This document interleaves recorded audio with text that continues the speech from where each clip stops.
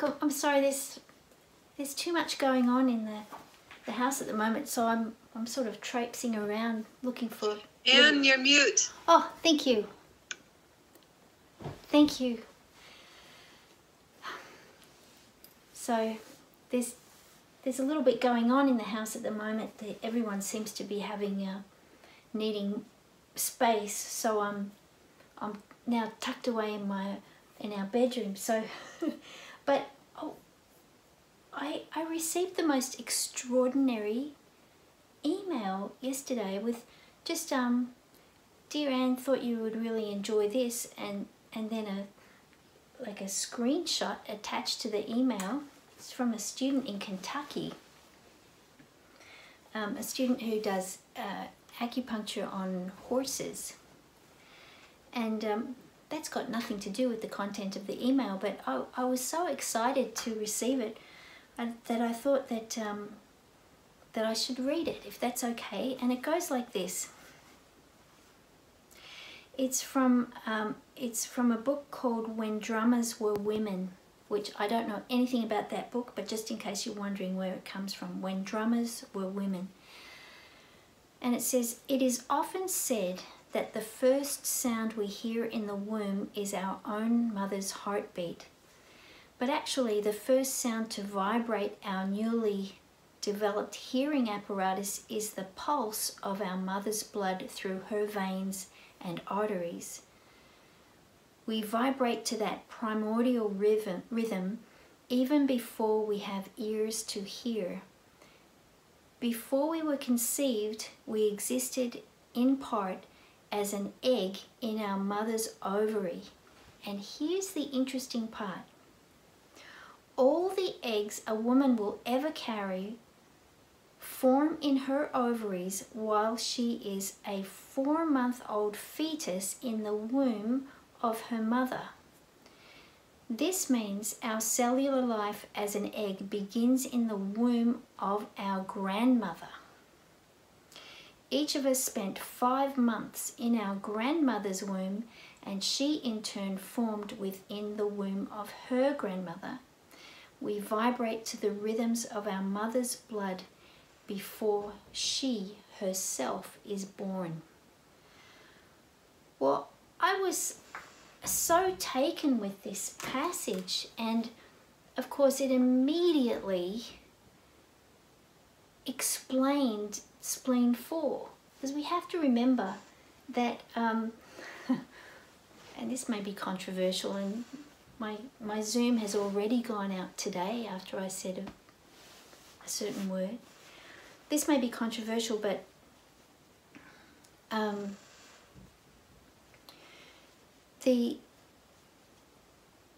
see, I'm not supposed to say it because it's just gone from my head. But, oh yes, that's what I was going to say.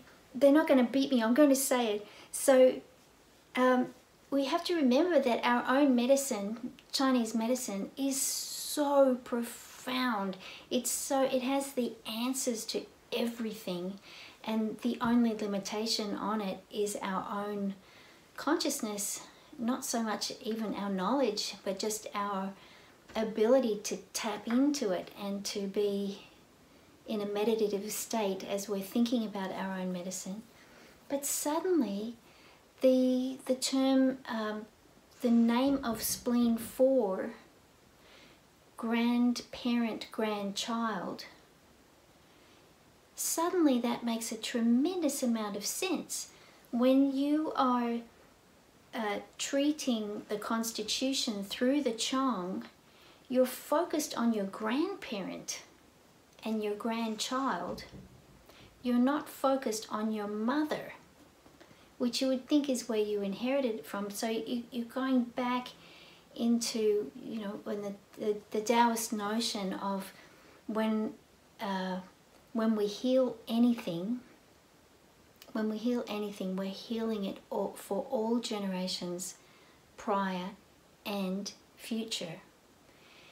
And so,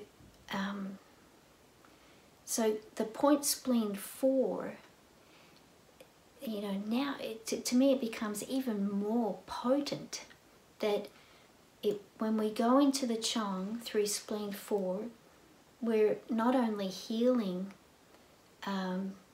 2 generations hence, we're treating 2 generations going forward, and that's where I want to focus.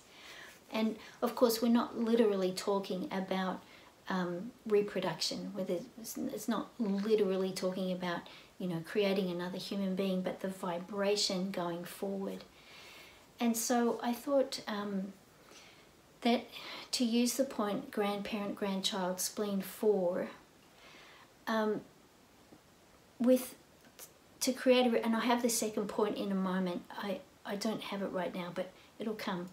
And the ripple that we would be creating would be for a shift in consciousness that would be firmly planted 2 generations forward, but also 2 generations back, and that will change, or will set our generation in a kind of a pivot. So if we want to create this very deep constitutional change, to put this shift in consciousness in the context of Chiang Mai, I think would be very, very powerful. And the second point, well, you know, the second point that I want to use is KI-21, but I hesitate because I don't want you to be bored, because I think we've done this, you know, quite a few times. You're smiling, so I don't think you're too bored, right? Okay, so kidney. Sometimes we have to repeat treatments, right? We'd have to repeat the treatment, Jen? Sometimes. Yes, sometimes we do. But hopefully whenever we repeat a treatment, it's coming through with there's a different spin on it. So you could needle, sorry, I'm being blinded by this light here. So you could treat the same channel, you know, 28 times and have a completely different spin on the exact same points. And I think that's part of what Ripples is about, I think, is to see the channels like almost through a prism. So you hold the channel at this angle and look what it does. It's a completely different color.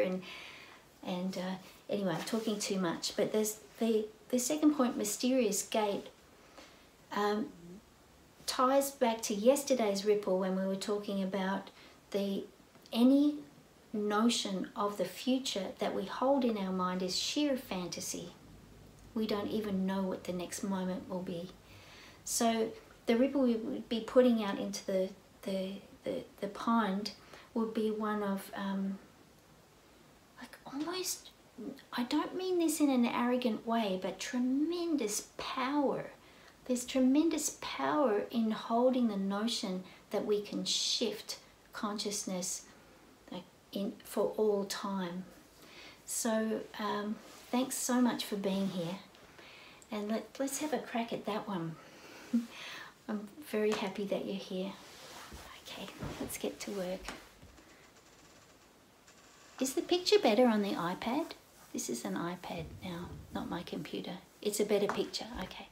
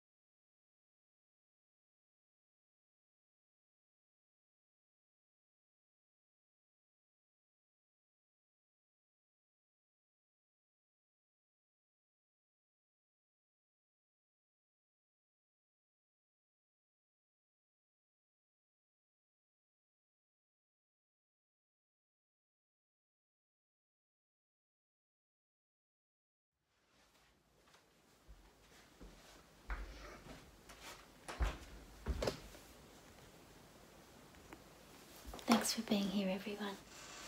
I'll see you tomorrow.